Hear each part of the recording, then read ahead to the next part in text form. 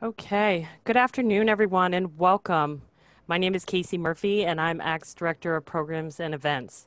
I want to thank you for joining us today for ACT's July webinar entitled Contact Tracing, Driving Participation, Scale, and Innovation from a Mobility Framework, sponsored today by Hytch Rewards. Before we hear from our presenters this afternoon, I wanted to quickly take care of a few housekeeping items. First, all attendees are on mute during this webinar. If you have a question or have a problem hearing us, please type it in the chat box located in the toolbar at the bottom of your screen. We will do our best to answer your questions as the webinar gets going.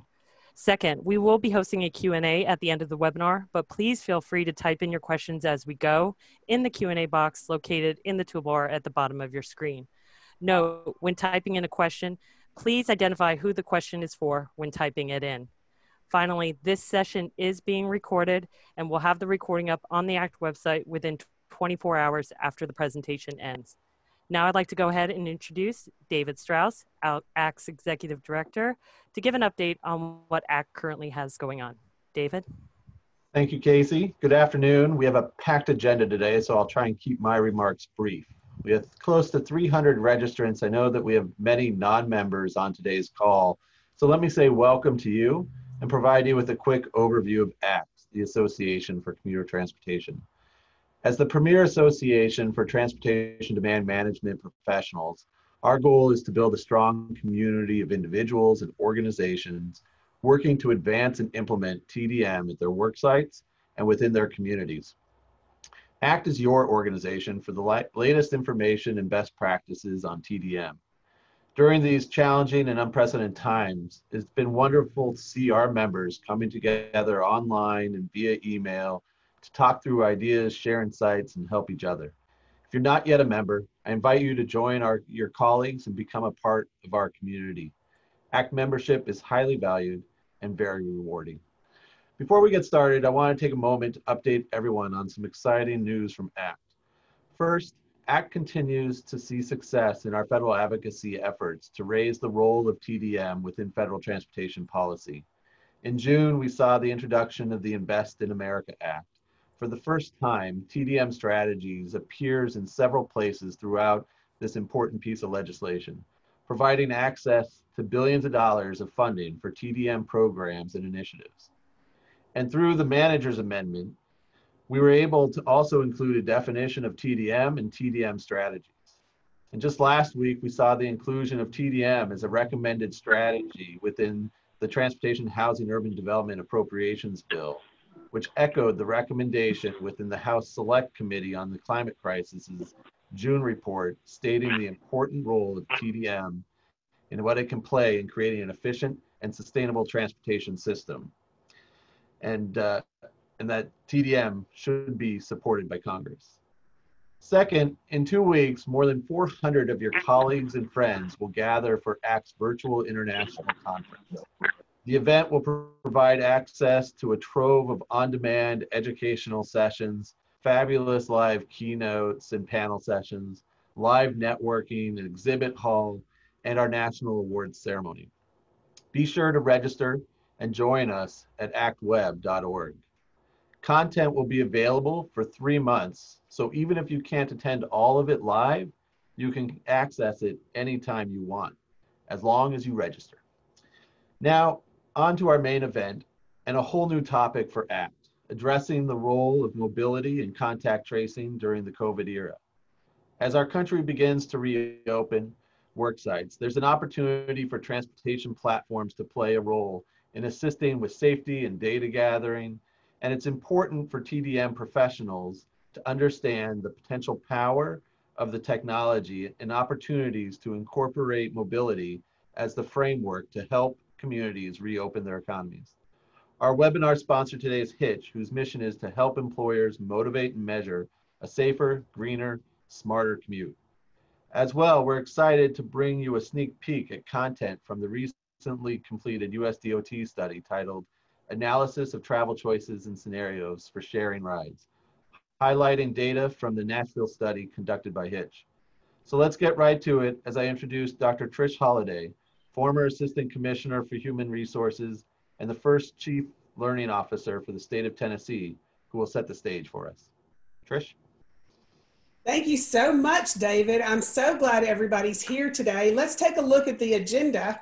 And as you're looking at the agenda slide, you'll see all of these important questions that we're going to answer today.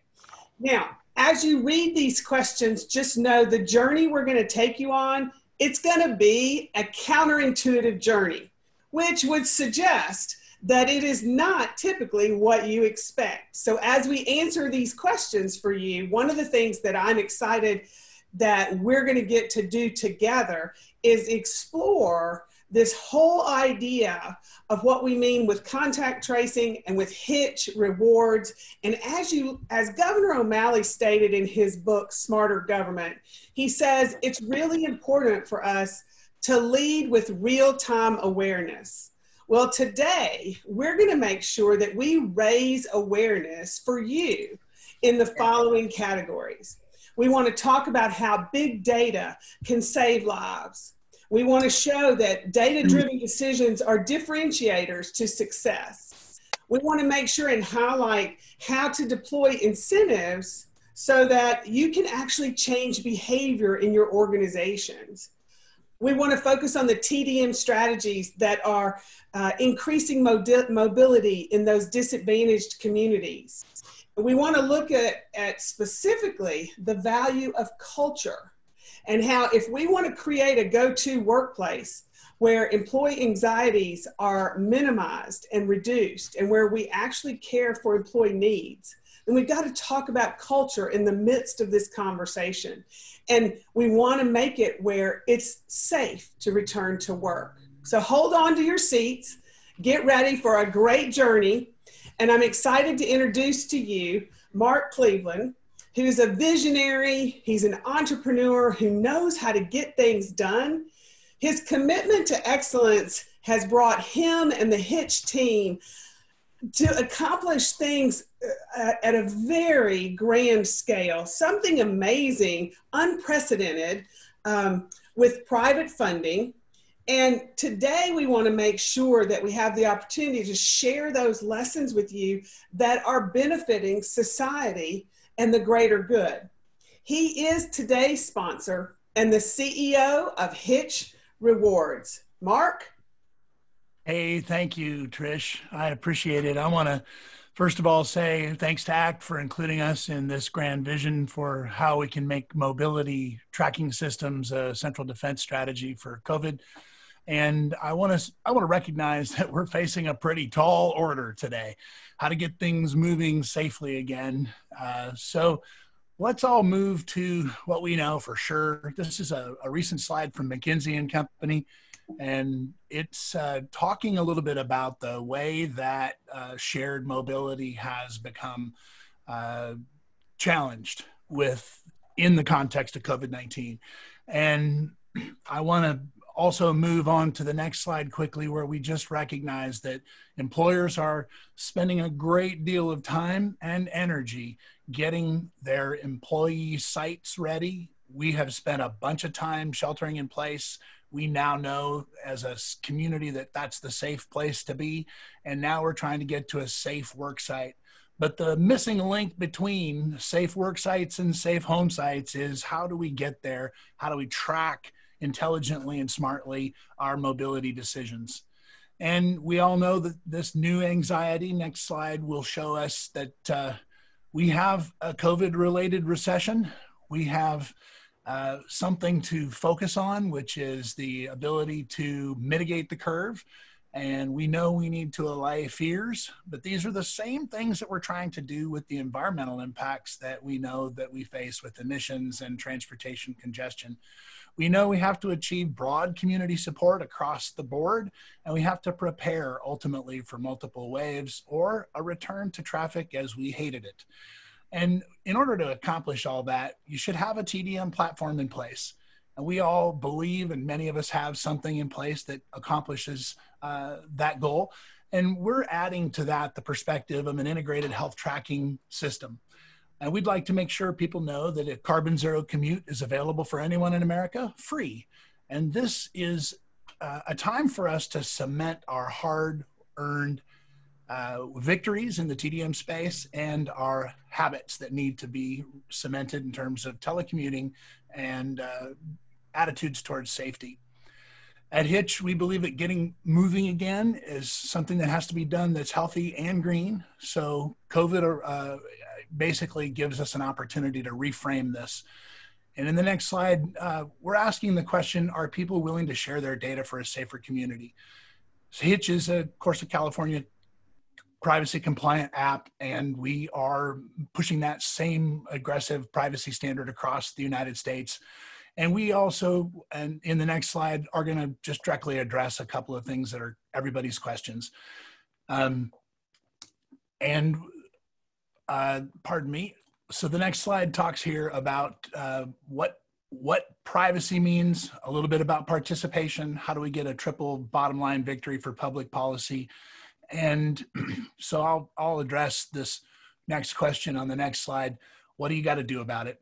We're going to show you briefly how our commuter wellness pledge functions. We've already implemented shelter in place. We're already working with helping employers manage quarantines and reinforcing physical distancing reminders. We want to capture and contribute mobility data to facilitate professional contact tracing. In the next slide, we just briefly hit 1, 2, 3, 4.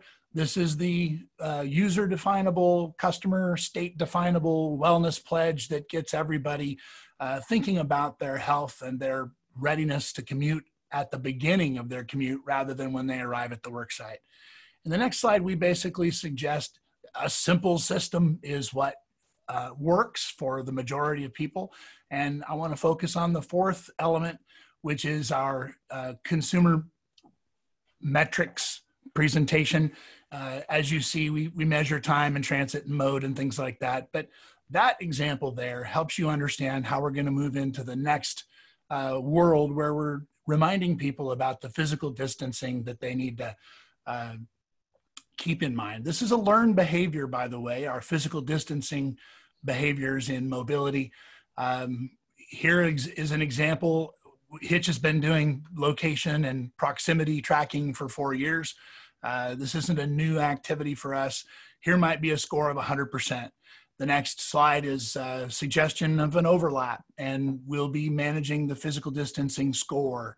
And we'll just simply remind people when they're inside those safe circles and how long they stay there, and basically give them a feedback loop.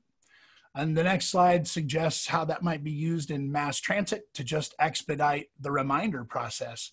And it will work with people who are broadcasting on BLE, and our system is sniffing for that. And it's just an opportunity for us to say, hey, one of the behaviors we want to reinforce is physical distancing, and here's a reminder to maintain your space. The counterintuitive part of what we want to suggest here is that our data shows that single occupancy vehicles are currently the preference. They're historically the enemy.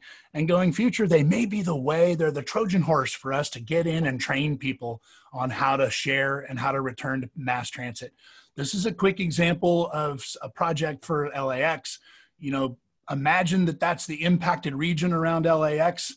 And as we move through this slide, you'll see there's a ride that originates in an equity community, somewhere that there is a geographic or an earning opportunity, socioeconomic region we can identify where a ride originates, and then it runs through a corridor and it pops out. And we'll share throughout the end of this presentation and towards the end of it how to get more information. But you can see as we walk through these examples, this is an example of our rules-driven engine in the sky that participants can run through. And on the next slide, we just expedite that process with an example of shared rides starting in major employer zones or equity zones, running through impacted corridors, running at speed through congestion and through construction sites, and ending at maybe a high-impact location employer site.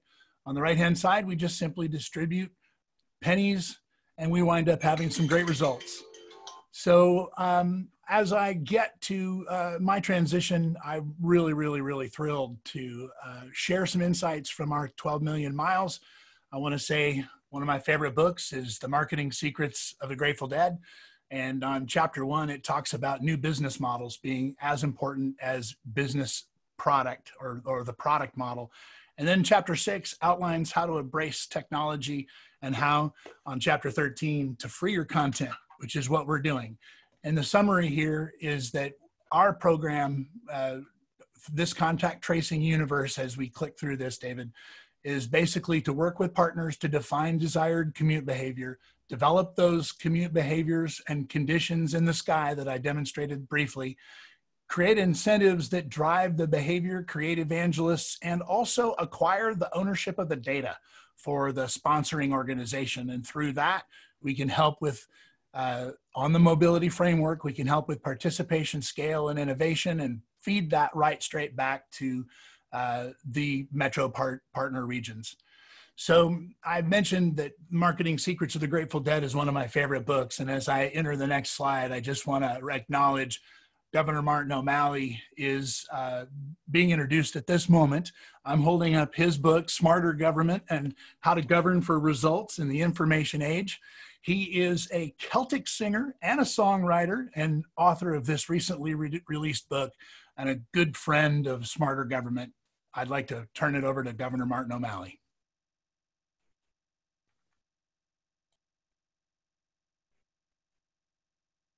Sorry, Governor, you're on mute. Unmute. There you go. You're all Sorry. set. That's okay. You said technically proficient. I guess that's one reason why my band never opened up for the Grateful Dead, huh? Mark, thank you very much. I wanted to just share with you a couple of insights, and I share these insights as a person who was a former mayor of Baltimore, former governor of Maryland, at a particular hinge in human history where we have now have in our hands technologies that no other self-governing people have ever had before. So I want to talk about that insight, but I also want to talk, especially in relation to Hytch and the debate around contact tracing that we're only now starting to have as a people. One of the most important questions that leaders in the public sector have to ask of those who, through their own imagination and creativity, show up at their doorstep with a new innovation. So let me talk about the first insight, and it is this. Ubiquitous technologies that all our millennial children take for granted, namely geographic information systems and the Internet of Things, have now given us the ability to model, to measure, and to map dynamic, changing systems in ways we've never had the ability to do before. And transportation and the transportation sector has been at the cutting edge of this. Many of us can't imagine going from point A to B without putting in the two coordinates and having a pleasant sounding voice tell us that a quicker route is available now. That ability is a big first for democracy. It is a movement away from command and control to collaboration. It is about elevating the power of the one individual, and it is about creating, with openness and transparency, a common platform of nudges and rewards. In other words, there's nothing about what Hytch does that tells people they must elect to behave in this better way for society. But there is something really ingenious about the ability of Hytch to be able to provide nudges, provide rewards, set rules that advance the common good. Most often we think about it in terms of climate change, but also increasingly in this era of COVID, you hear that new language developing of the truth that we're all in this together, that each of us needs to make better decisions if all of us are going to get better. So let me bring you to the second insight I wanted to share with you, and it is this. I was the first governor in our state to have a chief innovation officer. And for all of the cool innovations that people came forward with, the toughest question that each of them was asked was, where have you done this before that it actually worked? And what can you tell me about it? What did you learn from it? A lot, because innovation in the public sector, if you fail, it's often punished by voting people out of office. So what we're going to be able to share with you, and what Charlie Apesian will share with you in a second. He's the was named the best data scientist of the year in his home place in Nashville, is what we have learned from Nashville and the fact that this has already worked someplace before. And make no mistake about it, that same basic technology, the ability to model, measure, and map systems with GIS and the Internet of Things, in this case, our cell phones, it's the same platform that will allow us to do contact tracing at a scale and speed is also the same platform that Hytch has been using, practicing, learning from.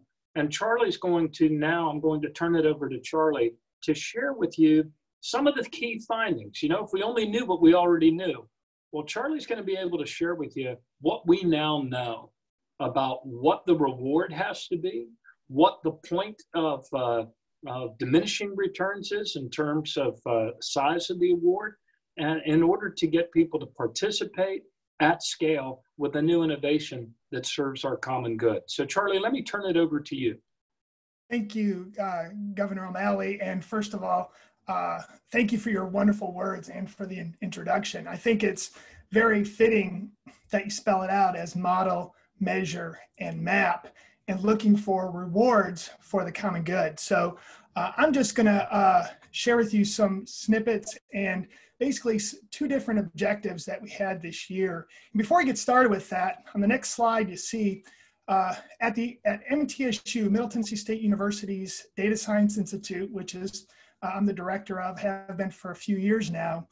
We have been with Hytch from day one. And so what you see on your screen there is a couple of students that worked with Hytch from the beginning. And so Hytch opened in January of 2018. And by the spring of 2018, we were already analyzing their data. And I had a team of 5 students looking for what the data was telling us on what creates a sustained user.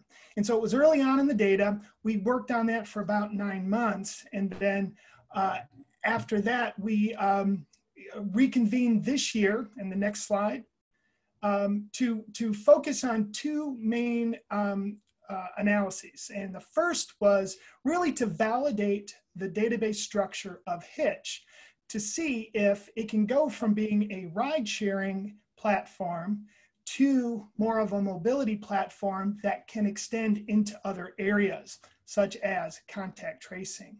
And so I was taking a deep dive into looking at the structure, and you see on the screen there, you see all those nice little boxes with the blue headings. That's the database, and we blurred it out, you know, for the competitors out there.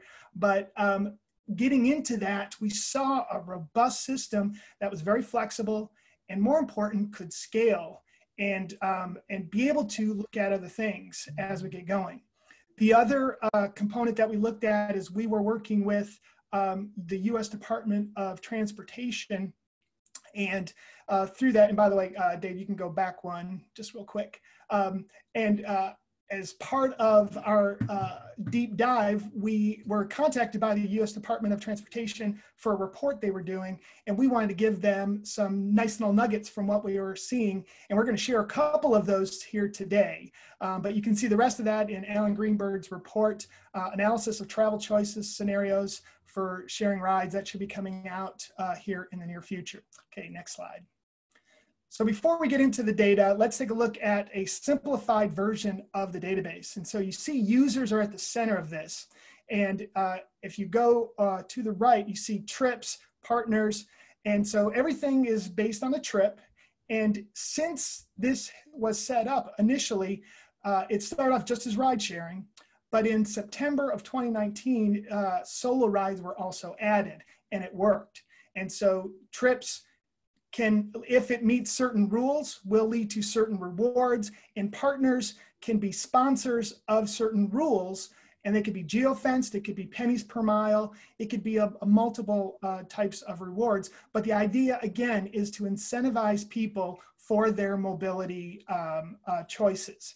And so in looking at that, they also added in April of this year, shelter in place, which means if I'm in my house as an employee and I'm doing remote work, I can shelter in place so that we know that I am staying home, still working, and I can be incentivized for that. And so in the end, I was incredibly appreciative of how they set up their database and to really see it, that it truly could be scalable. So the next slide really gets into the data dive. And what we are calling it is just Hytch phase 1. And so we had a lot of use cases within the data. And one of the big ones was the Nashville market. And the Nashville market basically started in January of 2018 with Nissan as a market sponsor who was paying 5 cents a mile. For anybody that was in the Nashville market for ride sharing. Had to be obviously a ride share. And from that, we were able to get a lot of really interesting data. For example, what is a sustained user and what do they look like? How many rides do they have? What's the pennies per mile? What is the relationship between no reward and continuing to use the app or the last trip? And then of course, what everybody's asking, I see it's already a question, is how much does it cost? What does it take to incentivize somebody to continue to ride share and use the app? And so that's really what we're looking at. And so how does this tie into our topic today is we're looking at ride sharing as a mechanism, but it's really a mobility platform that if we can incentivize people to use it, we can also incentivize them to keep that track, to ensure that they're not sick when they do go out of the house, and then also to be incentivized for ride sharing when things get back to normal, or solo rides until they can ride share in the meantime. And so we felt really good about that. So let's dive into a little bit of the data. And what I'm really gonna focus on is two things. The first is, do incentives really lead to ride sharing? And so the miles compared to incentives. And the second is, if it does, how much? And so we have over 12 million miles. We had 18,000 people download the app and create an account. 15,000 of those accounts had real miles, so they completed a trip. And 10,889, yes, I know the real number, looked at it 1,000 times, Mark knows this about me, had multiple rides over multiple months. And so those are the people that we really focused on. So in looking at what you see on your screen there, you see that on the left side is when it started, pretty much February. It opened in January, but really miles started in February. And about 5 cents per mile was the incentive for people. And you see that it steadily rose in total miles per month. So that's everybody combined, looking at those in total miles. And over time, we were dropping it down to see what could be the floor. And so again, this was meant to be an experiment. Nissan was nice enough to help start this for us, but we wanted to see if people would continue to ride share as we drop the incentive. And so trying to find that floor as well as a ceiling was really our objective here. And also seeing the flexibility of the system within that. And so one thing that's interesting is if you look at June of 2019, that's pretty much when the incentives stopped. And you see how it drops below 2 cents a mile. And then look what happens to those blue bars. And the blue bars are the miles per month and how drastically they come down at that point. And that has a lot to do with the fact that they weren't getting the amount. And we saw that 2 cents a mile became a big deal. I'm going to keep coming back to that number here as we get going. So let's talk about the money here for a second. What does it take? And on this screen, what I wanted to know is if we were to incentivize, we have to think about what does it take to incentivize one of our employees or residents or colleagues. And if you started with 2 cents a mile, if you started at a penny per mile, what about 5 cents a mile? What does that do? And you see I've got on there 2 cents a mile. over 3 months, are they still a user? And so you see the 48.5 for 3 or more. That means if you were to have 2 cents a mile, 48% of the users were still using the app, 33% in month 6. So 6 or more months still using the app. At 5 cents, it's 50% were still using the app in the 6th month. And so we were really looking at sustained use there. And so we started seeing that the band was 2 cents to 5 cents. So let's go to the next slide. And looking at the total miles, what we see is that there's a diminishing return. Once you get to 5 cents, that's about the max that we saw with this experiment. Now, again, this was the Nashville experiment here. Other cities may be different, but once we got to 5 cents, it looks like you see a steady rise from 2 cents to 5, but not much of a difference. And then once you get there, it drops off. And a lot of that has to do with if you've got more than 5 cents, it probably dropped off after that, and that was an issue. So finally, let me just conclude here and pass it off to my next colleague. What we found is that the low was 2 cents per mile. What does that mean? That means $3.54 per month if they average 177 miles per month, which is the average within the system. As high as 5 cents a mile, and that would be $8, $8.85 per month. So if you were a company and you want to incentivize your employees or a municipality, $5,000 per month could incentivize 1,500 users at 2 cents a mile. And so that's what, just a few nuggets of what we saw. If you want to see more about this, and you want to see a predictive model, I will be presenting this at the Nashville Technology Council's Data Analytics Summit on September 21st and 22nd. And I'll have a whole hour to look at the data. And you'll find that link here at the end. But now it is my pleasure to pass it off to somebody that's taking it from phase 1 to phase 2. And that is Sean Falzer, the Transportation Planning Manager of the Greater Regional Nashville Council. And he's willing to jump on the journey with us at this point and see what we can do in the future together. And so, Sean, the floor is yours. Thanks so much, Charlie. I appreciate it. Subbing in today for our Executive Director, Michael Skipper, who's our director at the Greater Nashville Regional Council, but hopefully I can convey some of the opportunities and benefits that we see in phase 2 of expanding Hytch throughout the Nashville market. Just a quick background, Greater Nashville Regional Council, we're the Regional Council for Middle Tennessee. We carry out the transportation planning activities, and this is a fairly recent change since the integration of the Nashville area MPO into the GNRC in 2017. And part of that reason was had kind of 10 shared goals in that integration process, but one of them was to help streamline and improve regional coordination. It's been one of the themes that's carried forward into the update of our regional transportation plan that we kicked off this past fall. The focus of that was really on having a unified plan for the region that built on some of these shared goals and objectives. It also identified some of the responsibilities that were that entities within the region are responsible for. So what can local governments, the private sector, as well as the Department of Transportation and transit agencies contribute? COVID has had an impact on that plan, but we're still thinking more broadly this time around. And so as part of this update, we're seeking kind of more non-traditional opportunities to achieve the goals and objectives. We're getting outside of the traditional strategy of just the infrastructure investments and improvements, and trying to consider also those incentives and rewards, any studies, research, and data analysis that can help us achieve those goals, as well as on the education and promoting programming side of things as well. And so I'll talk a little bit about how phase 2, I think, will help us achieve that.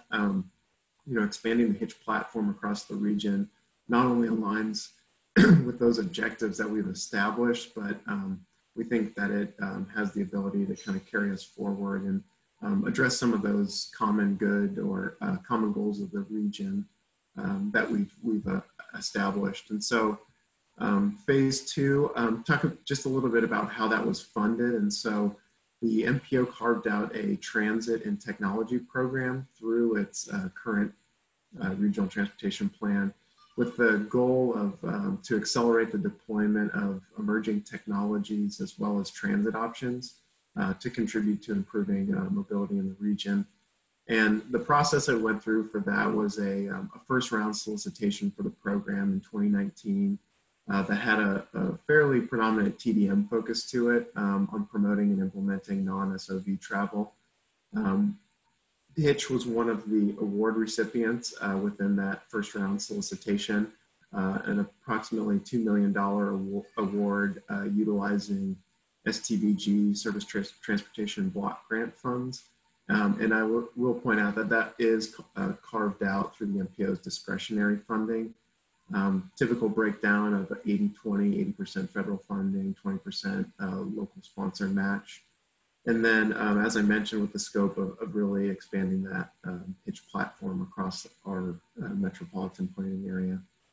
And so some of the benefits that we have identified and that you see listed on this slide, one is moving from kind of anonymous data and periodic surveys to real-time direct commuter relationships. And so traditionally we've relied on household travel surveys and attitudinal surveys that we will update every 4 or 5 years or so to assess changes in the travel preferences over time. These efforts can be pretty expensive and require a significant share of our local planning or transportation planning dollars to go towards that efforts. And so we see that this is an opportunity that, you know, compiling that data every 4 or 5 years is not necessarily well suited to sudden changes like we've seen in travel demand on this transportation system and changes in preferences for transportation modes. And so we're very interested in the opportunity to, and now I think even more so for real-time monitoring and ongoing feedback to gather information from our commuters in the region. Another is to own the data to contribute to a lot of our GNRC modeling and planning efforts. And so MPOs around the country are pretty well suited to synthesize a lot of the data that comes in, not only across geographies, but across modes. And we're continually seeking data to augment those existing, more traditional data sources that we use in order to not only monitor the system, but also use those inputs into our models to predict future travel patterns. Another is GNRC data and our understanding of short-term and long-term infrastructure investments. And so another responsibilities that we have as MPOs is to understand the effectiveness of our investment decisions. And so better understanding to what degree we're making progress towards the region's goals and objectives, and you know, whether certain investments are having an impact on improving mobility or reducing congestion in the region. And so we believe that the Hytch data can support and enhance that ongoing evaluation of transportation investments. And probably the most interesting aspect that I'll mention is the ability to design the rules and kind of shape those incentives. And I think this goes back to, you know, they can be unique to each particular region given the region specific goals or policy objectives. And so a couple that we've identified just based on our policy framework as part of this regional transportation plan is potential to use incentives to increase carpooling or transit use, to improve mobility options for traditionally underserved communities by potentially rewarding drivers for serving populations, traditionally underserved communities, and also greater incentives to decrease the travel demand during the peak rush hour periods. A lot of our focus in terms of modeling and projecting future forecasts revolves around that commute period. And so thinking of potential ways to offer surge incentives, kind of think of it as an opposite of surge pricing that we're familiar with Uber and Lyft and such.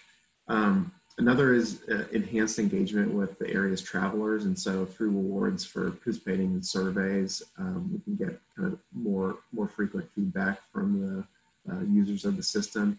And then as we look into freight, better movement of freight within and around the region, big focus in Nashville is trying to avoid freight haulers from utilizing the interstates downtown. And so potential incentives for them to avoid using the downtown interstates if it's a viable option.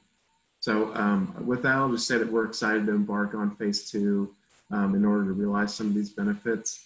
It is one of the more unconventional projects that we've funded through our grant programs, but we're optimistic of its potential and the incentives the ability for incentives to change behavior in the region. So now I'll turn it over.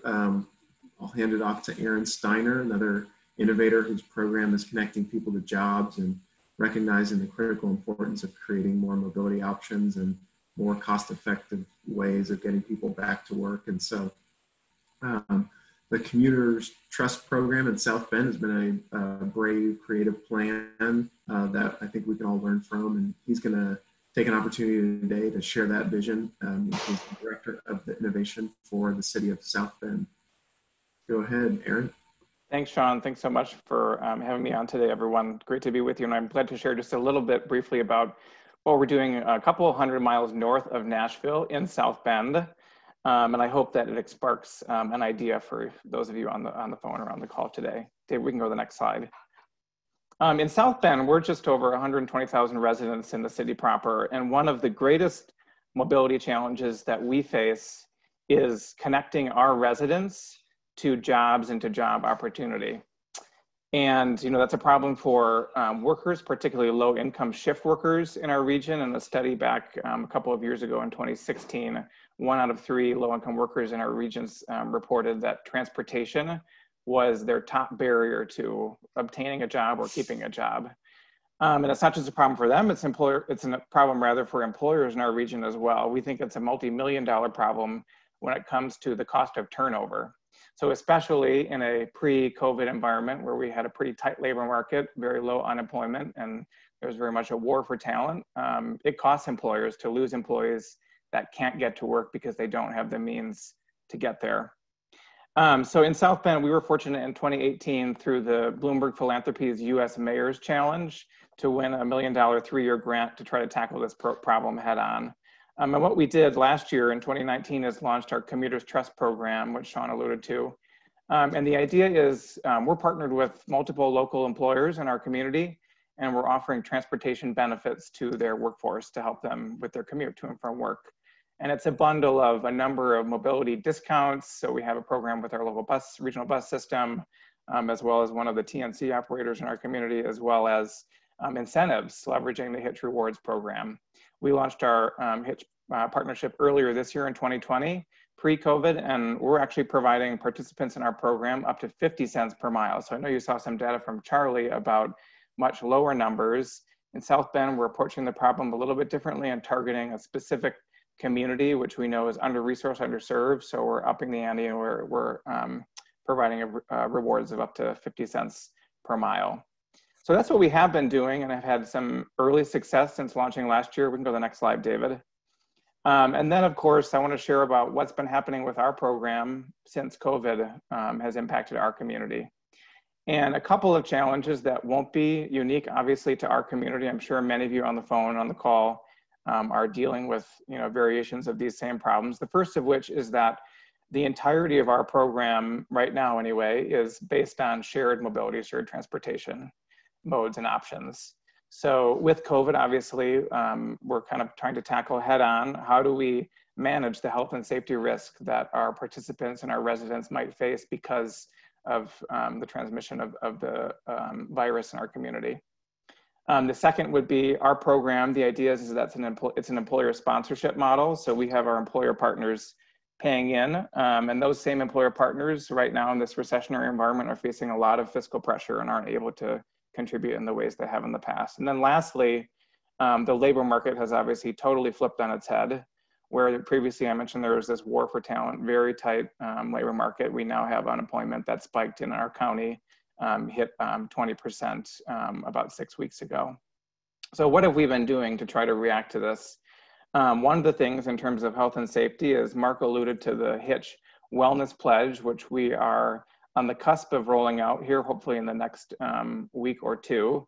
And that will be one way that we can provide some assurance that if we're facilitating a carpool between residents, between coworkers in our community, that they've gone through that pledge, and that we also have access to some of the data that we could share if needed to do contract tracing related to the mobility part of their overall employment.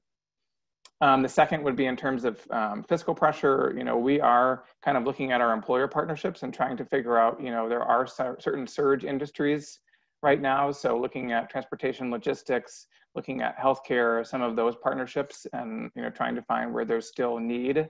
The reality is that the employers that we're working with, these are essential workers. So it's important that these people are still able to get to work. These are a lot of workers that aren't able to work from home, like many of us might be able to. And then lastly, we're looking at expanding the program to cover the unemployed. So we have a partnership that we're working on with our local workforce development board.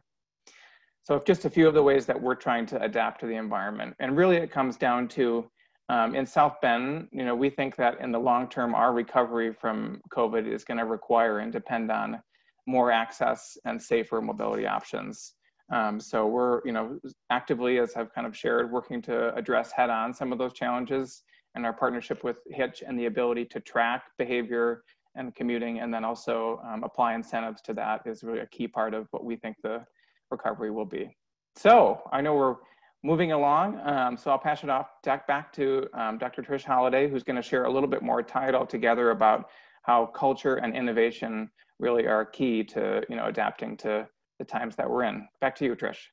Thanks so much, Aaron. And as we wrap this up and get to our question and answer time, I want to give a perspective on culture that's so important for us all to consider, especially when in times of uncertainty, innovation is a say easy, do hard. And so think about this particular theory. I love this theory mainly because I enjoy saying it.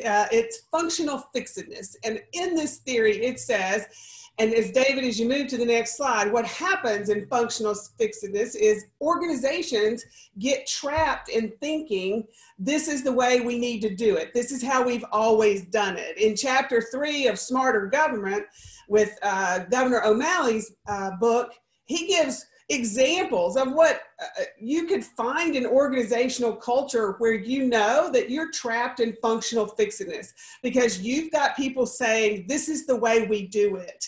That's not the way we do it here. And you begin to pick up all of these signs that you're trapped in functional fixedness. Well, the way to get out of functional fixedness, and I love Carol Dweck's work about the growth mindset, because it really says, okay, if we're going to talk about the value of culture, we have to create an environment where continuous improvement becomes a priority. It becomes part of who we are, and we're not scared of it. We actually invite this idea of growth. Looking at the next slide, you'll see that it's really about empowering your employees from the inside.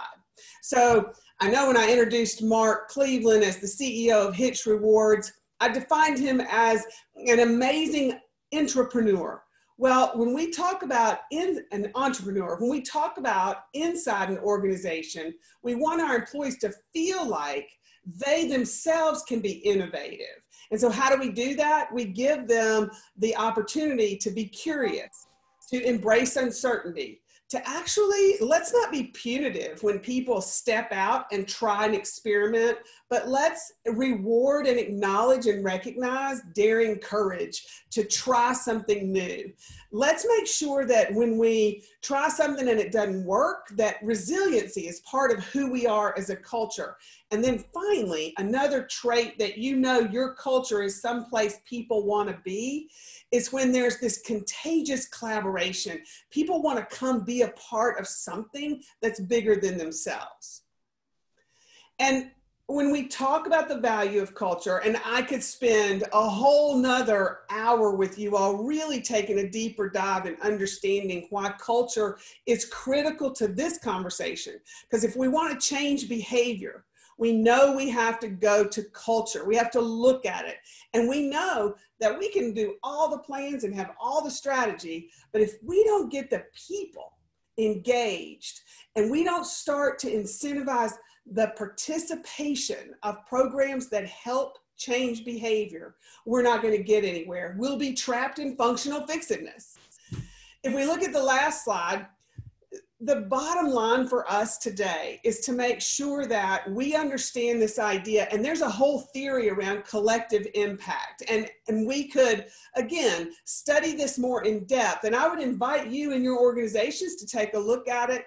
It's when you come together and you've got a really large scale, complex problem, but when you bring perspectives in, when you have diversity and inclusion as part of solving that problem, the collective impact framework is very, very powerful. And I believe this is part of how we could look at this whole Hytch rewards large scale behavior change in our organizations. I'm going to turn it back over to Mark.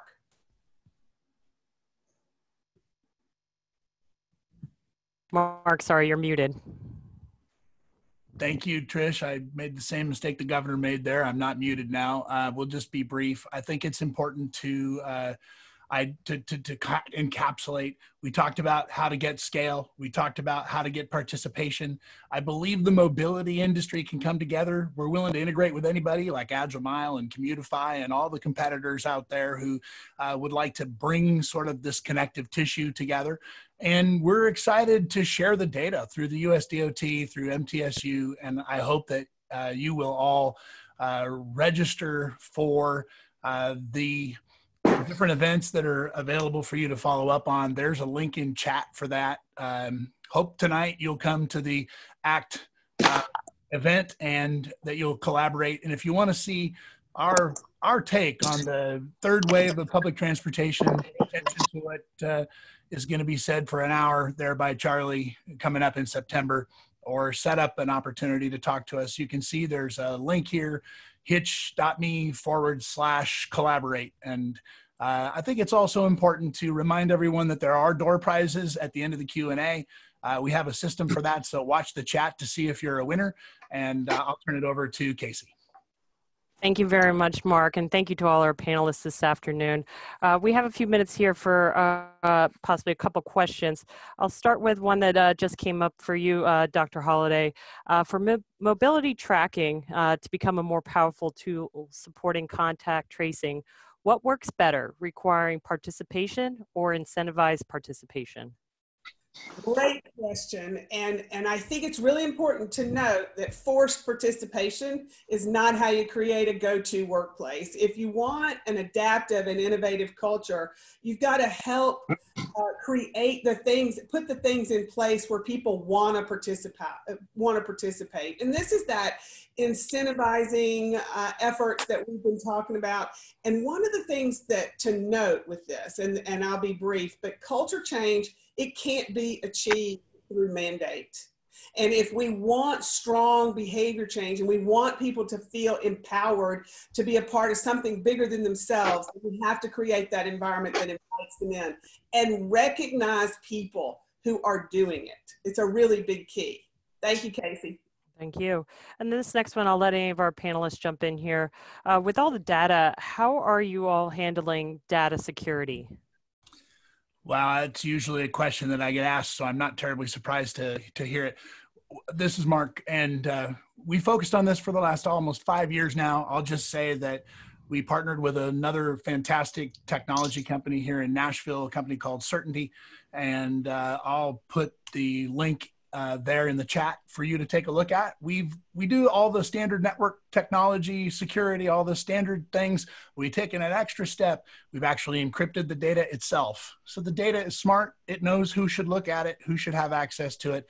Just like we have rules that drive behavior, we have rules that drive sharing when it comes to the data. Excellent. And now I think we have a question here from Bill in San Diego. Bill? If we're trying to drive participation in this program for mass transportation, why don't we just make public mass transportation free? Wow, there's a question from Bill Walton. I don't know. Maybe we should pose that question to the people who are the audience. Well, Sean and Charles, you're the analytics guys. Why don't you tell us what that would do to the ridership of our currently devastated public transportation systems if you just said, it's free, get on? Yeah, I think, Bill, first of all, it's an honor to be able to address a question from you. And looking at the data, we know that mass transit has been a good incentivized avenue for ride sharing. And we have the data. The Hytch app does a great job of beaconing out for bus trips. And we are seeing people get together, have 10 to 15 people hitched together on a regular basis, and they created little communities. And so I think there is something to that. I'd leave that up to the politicians. I'm just the data guy, but I think that's a wonderful question that should be addressed. Which countries, which communities, which cities, who are doing the best job around the world in terms of getting people to use public and mass transportation and Hytch ride sharing programs? Well, so far, the question about the Hytch ride sharing and the Hytch tracking, the mobility and behavior tracking system, it's Nashville. It's the center of innovation in that area. But I guess we probably ought to pass it to David Strauss to ask who's doing the best getting mass transit participation. Well, many other countries around the world are doing a more fabulous job than the United States in getting ridership onto public transit. But there are some great communities throughout the country that are pushing it. We definitely are facing a challenge now more than ever in regards to the impacts of the coronavirus on the use of public transit. And it's been interesting to see how commuters are responding to the concerns they have with crowds.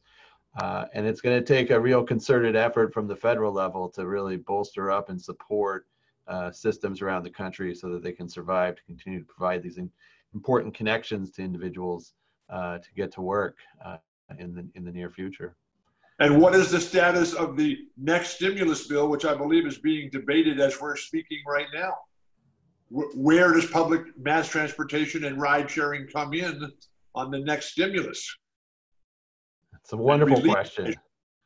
Public transit systems are, of course, received, I believe, what was it, over $20 billion in the first stimulus package. In the next round, there are... So did the fossil fuel companies, and the renewable energy people got zero. Yeah. And that's a mistake. Yeah, well, we definitely have a long way to go in order to address the needs of our communities around the country to provide the services. And one of the opportunities that is out there for TDM professionals and the programs that we operate is how do we continue to provide the access to the jobs, whether it's through telecommuting, carpooling, van pooling, helping people get onto their bikes, walking to work, and providing them the education and resources to make those decisions. I would like to make a comment on Trish's words about getting out of the fixedness problem and how to do something that's new, because our challenges right now are staggering. We have to make different better. We have to turn our adversity into privileged opportunity. We have to find a new path forward, and we have to do what's never been done before. Other than that, everything's fine. But when you think it's too hard, just think. We're going also through the social justice awakening, which I completely support. That started in Nashville. Go back to David Halberstam's The Children and see what he did in terms of finding the seed of the story for the people who left the city of Nashville and all the divinity schools there, including John Lewis, who went down to the Deep South and said, we're going to fix this right now. And the battle has been ongoing. So we'll never learn what we don't want to know, and you can't finish unless you get started. So I think we should listen to what Trish is saying and take this data and take Sean's comments and Mark Cleveland and Governor O'Malley, and let's get this game going here. Because I want to turn this song Mark Cleveland, at the very beginning of this program, Mark Cleveland, he talked about the business practices of the Grateful Dead.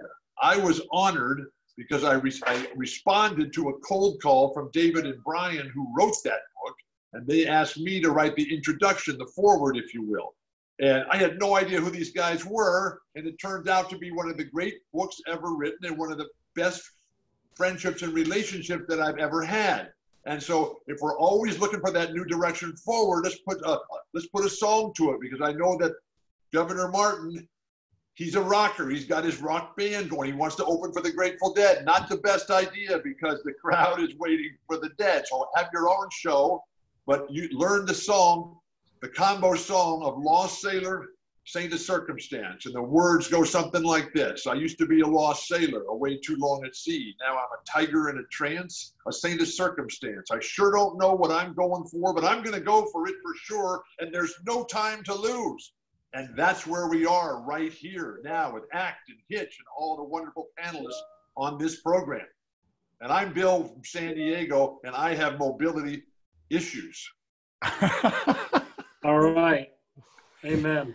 We have some door prizes for everybody who stayed late. We're going to ask you to click on the chat and go see if your name was selected during this process.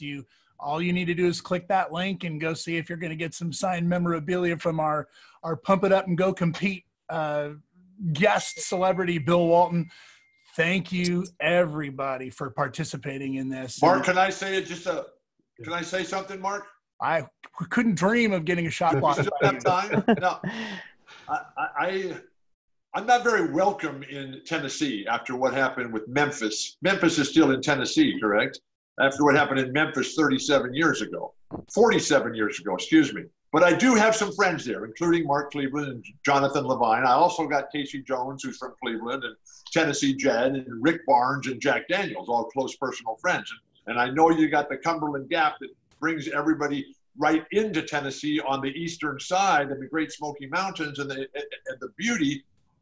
And if we can learn from Trish that we will never learn what we don't want to know, and if we're afraid of that black-throated wind, we are just going to never have a chance. And we have to put everything that we have into this effort, because it's not just transportation. It's not just Hytch. In California, where we live, transportation is 40% of the greenhouse gas emissions. And we are just forcing ourselves into an untenable, unsustainable situation, because not only are we facing COVID-19, we've got the economic collapse, which Aaron was brilliant at pointing out. Sean, excellent job yourself as well. But also we have the social justice awakening, which has to keep going. The inequality in our country is just destroying what fabric we have left. And then climate change and species extinction challenges. And so unless we get to work today, unless we put aside our lunch and our next meetings, get going, we have no chance. And I believe in Mark Cleveland, and that's why I'm here today. Yeah. That's great words. We have a lot of dedicated professionals out there in the field working in communities across the country and around the globe, on this effort to reduce vehicle emissions and create more sustainable communities. And I thank them all every day. It's wonderful to have them. We'll get there. I was having an interesting conversation with a Beethoven group the other day, and the conversation focused at the end on Beethoven's decision when he was in his mid-20s to not kill himself, because he had a terrible life. His personal life was just atrocious, and he was going to kill himself. He had gone deaf. His dad was just a brutal thug, and there was no real reason for Beethoven to keep going, but he didn't do it. He lived another 30 years. And just before he died, when he's 57, somebody asked him, why didn't you kill yourself when you were thinking about that? And he said, I knew, I learned, I realized, I accepted, I embraced it. Yes, I had challenges, but I had a responsibility to give everything within me out to the world, and to never leave anything inside. And that's where we are right now. We've got an election coming up. We've got a day-to-day challenge right now. And I'm ready to fight. Put me in, coach. Let's go. It's a beautiful day to get going. And with that, we have a speaker gift for every single person present, including David Strauss. Big surprise. If you happen to have it handy, please feel free. I also noticed that that Governor O'Malley might have something to say, and I didn't want to cut him off because we're about ready to wrap. No, I'm good to go, man. Thank you. Honored to be a part of this. Thank you. Yep, and Let's spread this message. I'll have to turn off my background. Everybody's got a box. What's in the box? And don't forget, everybody who's a winner in the door prize will see a little something similar. What do you got there, David? This is awesome, actually. It's like, you know, this is an autographed Bill Walton ball. I am a diehard Portland Trailblazers fan, and So am I. I know, but I have to show you. I do have on my office wall. This is my pride and joy possession, a print from the 1977 championship game with you blocking a shot of Dr. J. Send it back. Yeah, don't bring that weak stuff in here. Free public mass transportation. Let's go. Start the fast break. You know, I'd love for you to share a story of. I think you used to bike to games. Chris and Charlie, you can take the ball out of the bag. It's okay. So That's just for the excited! Oh my transportation. gosh! Yay! There you go. Oh, thank you so much. This is So- amazing. In life, we have to have tools to execute the task at hand. Now, the tool in the game of basketball is the ball itself, and by itself, that ball does nothing.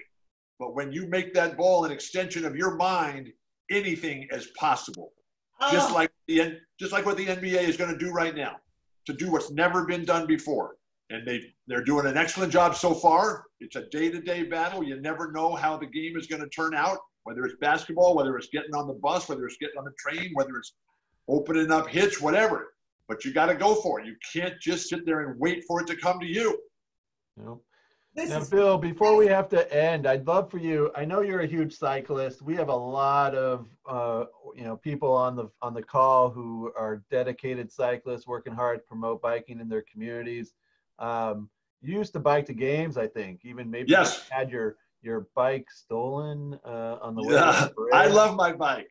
And I ride my bike all the time. I can't walk, I can't play sports, I can't run, but I can ride my bike. And I can ride my bike all day long. And I still ride to this very day. And it's so heartwarming because with the lockdown, with the shelter in place, with the stay at home, with the telecommuting and the working from home, we are seeing here in California record numbers of cycling, new participants getting up, getting out. And where we used to be just a few of us outside. And one of the great things about our plan to move forward here is the insistence that our individual health takes a huge priority. And health doesn't just happen. For someone who spent half his adult life in the hospital because of orthopedic challenges, who's had 38 orthopedic operations, who's had my life derailed so many different times because my body has not been able to carry me to my dreams, I can still ride my bike. And I get out there to see everybody else, and all the bike shops are back ordered on all the parts, all the suppliers, they have nothing left, all the transportation companies for bicycles, they are just overwhelmed with work, and that just warms my heart. And now our challenge is to, as the world gets going again and starts up and tries to find that new path forward, is how we are going to make this new world a better place. And that we don't just leave all the stuff we learned here. It's very much like the message of the Grateful Dead. When you come out, there I am on the climb, dropping Chris Carmichael, dropping Sean or Eric back there. I dropped the whole group. I'm just dumping them there on the Mount Hamilton climb, just east of San Jose in the Silicon Valley. What a day that was. I love my bike. Excellent.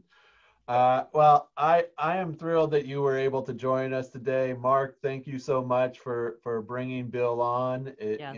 It was our first celebrity guest on an ACT webinar. I know we're a bit past the top of the hour, so I want to make sure that we got started late. It's okay. That we let all of our attendees that are on still to let them know that we appreciate you joining us today. Hope you register for the international conference coming up in 2 weeks. And with that, I think we will probably need to sign off. And as we prepare for the ACT happy hour starting up in a couple hours from now. So thank you all. Thank you. I'm all. happy Thank you, because of panelists. my friendship with Mark Cleveland and all my new teammates here, Trisha and Aaron, Sean, and all the folks here who have made my dreams come true. And Martin, thank you. You guys are awesome. What a day. Thanks, everyone. Thanks, Bill. Thank you to all the Thank you. panelists. Have a great day. Bye-bye. Bye.